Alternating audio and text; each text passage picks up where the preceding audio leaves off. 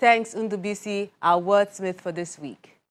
Lagos, the commercial capital of Nigeria, has been dubbed as the land of dreams. A lot of people throng in daily in search of greener pastures, hoping that when they get here, things will change for the better. This photographer captures the rush and the colors and flavors of this energetic city at her solo exhibition.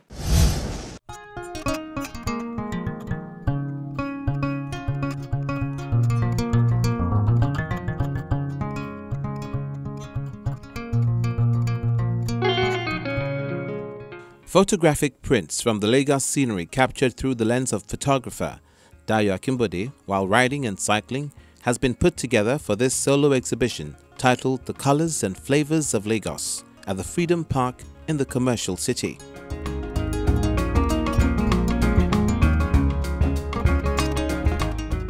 Lagos is such a beautiful place, very colorful. The first thing that strikes you when you come into Lagos, if you're coming from, say, Ibadan, you see the yellow buses. So yellow stands out.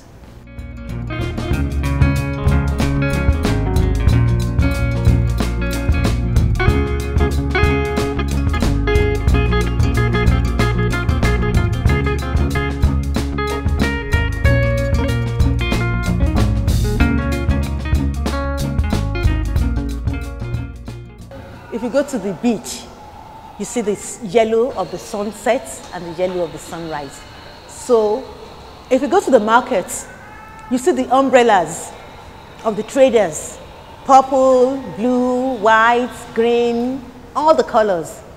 And that's what we are trying to show, the colors and the flavors of Lagos.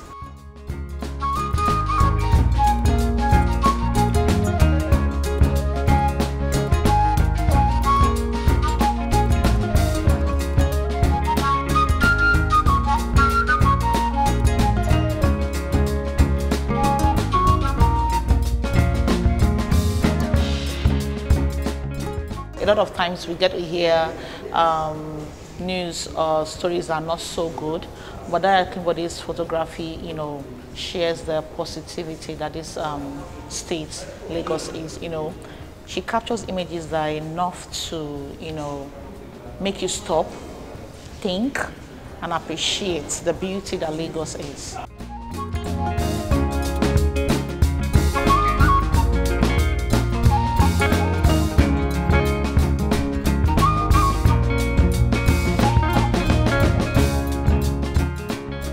The work itself defines the variety and the broad-based contributions that we have in the photography space.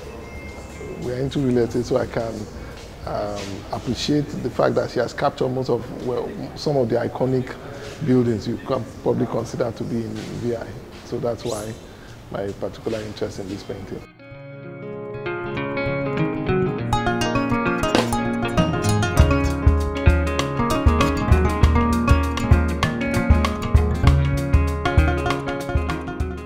The images captured using her mobile phone show the elements that make Lagos stand out. They may be familiar to the residents, but this creative reveals some other parts in such a colorful way that's oblivious to the people.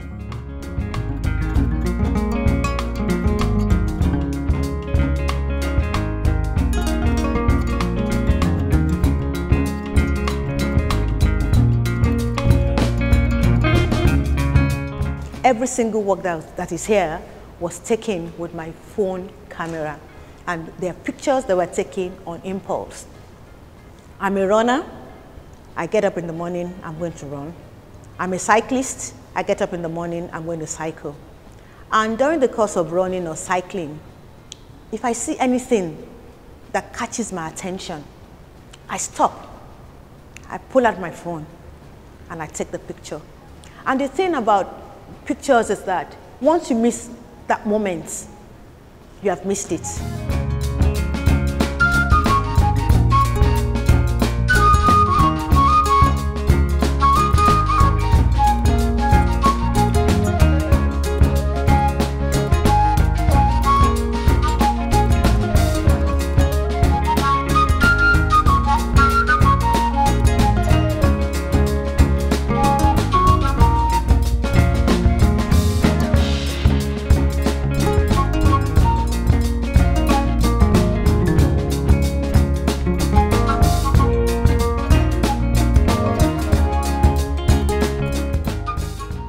It's just magic. It's beautiful, it's stunning, it's raw in its honesty. It captures Lagos in life, in truth.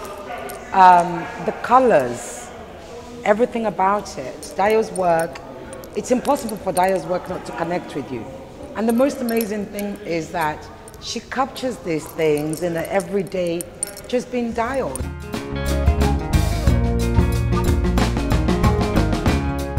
We have 47 works exhibited here in different sizes, showing the different angles, different spots in Lagos. And now the beauty of these pictures is that many of us would have seen these places before. We have passed through these places, but Dayo now comes and captures them in angles and positions that is mind blowing.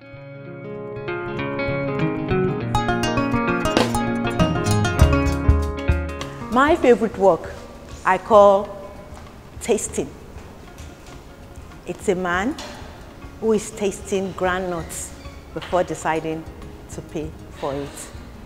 We call it tasting. I like the expression of the man's face, and I like it symbolizes that Nigerians or Lagosians have trust in each other.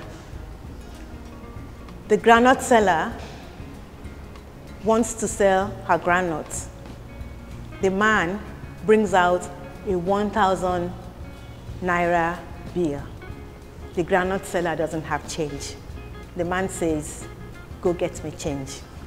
The groundnut seller drops her wares and goes to look for change. The man sits by it and is waiting for her to bring the change. So that speaks volumes. There is trust amongst Nigerians and Lagosians.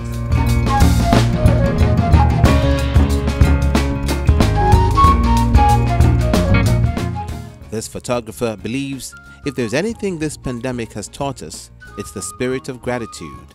Let's all be thankful for everyone and everything in our lives while doing what makes us happy.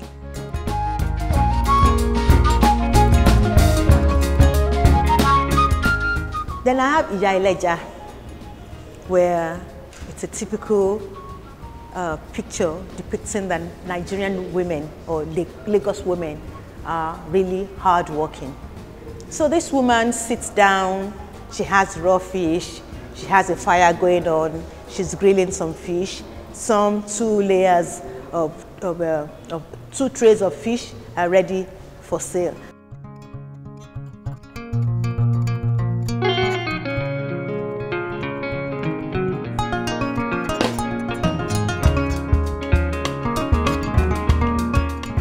The damper, I think, is one of the most iconic. And, of course, damper is very Lagos. There are all, equivalents all over the country. But a public bus is, if you like, the stage of the people. That's where you hear the problems. That's where you also hear the solutions that connect with the average human being, with the average citizen, with the average person. So yes, that's really why this piece means a great deal to me. It really does. It connects with me. I think it speaks for Nigeria. It speaks for the people on so many levels. It shows real Lagos. I mean, the narrative around is, whenever I think about Lagos, you think about congestion, dirty city, and all that.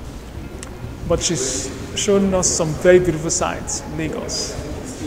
She's also shown how lovely the scenery can look. When you go around, you think that there's a bit of a paint of blue, but it's actually the color. Yeah, so she combines the beauty of the sun. You see the sun, the water, and then the blue sky. And then she takes Lagos the way makes it look natural. So you see the Kekemawa, then you see the Okada, you see the lovely bridge, the Lekki Ikoyi bridge. You see rain, you see sun, so she's done a fantastic work. The collection is a documentation of these delightful moments like the sunrise, sunset, and blue hour, amongst the many other well-framed pictures which have been frozen in time for future generations. I like water, I like sunrises, I like sunsets, I like the blue hour. So most of my work, we have an element of water. There's hardly any of my work that does not have water, either in the form of raindrops or in the form of the Lagos Lagoon or in the form of the Atlantic Ocean where Lagos sits. This engineer and accountant by training decided to pursue her passion when she turned 50. The works of art displayed is the result of her desire to show Lagos, as she sees it, color and flavor.